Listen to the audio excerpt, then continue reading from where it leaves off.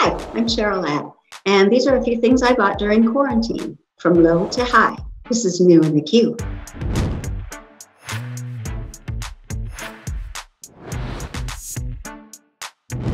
When I lost my mother, it was very, very difficult because we were very close, and I was just having a hard time. And someone told me about this wonderful book called Imagine Heaven, and it's written by Burke.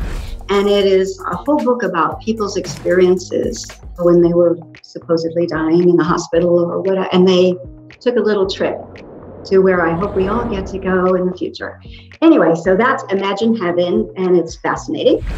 I always have to get my Caudalie, my moisturizer. It's the one that I never break out from. It's the one I've been using for quite some time now, and I love it, and I have to have it. I just have this really sensitive skin, so this one I don't break out from ever, and I use it twice a day. It's very light.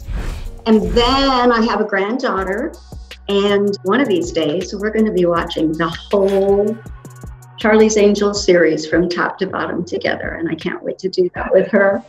I like the one where it was a Broadway show and I got to sing and dance. I started out singing and dancing, so I love doing that. It was really funny, speaking of my mother, again, when she was in the hospital before she passed away, I was sitting next to her bed and Charlie's Angels came on, and we got to watch a few episodes together. It was very bonding. She was very proud of me.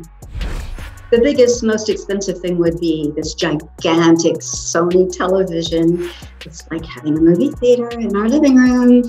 It's fantastic, and since we've been watching a lot more TV, that was a really good buy. Well, those are the things I bought in quarantine. See you guys later.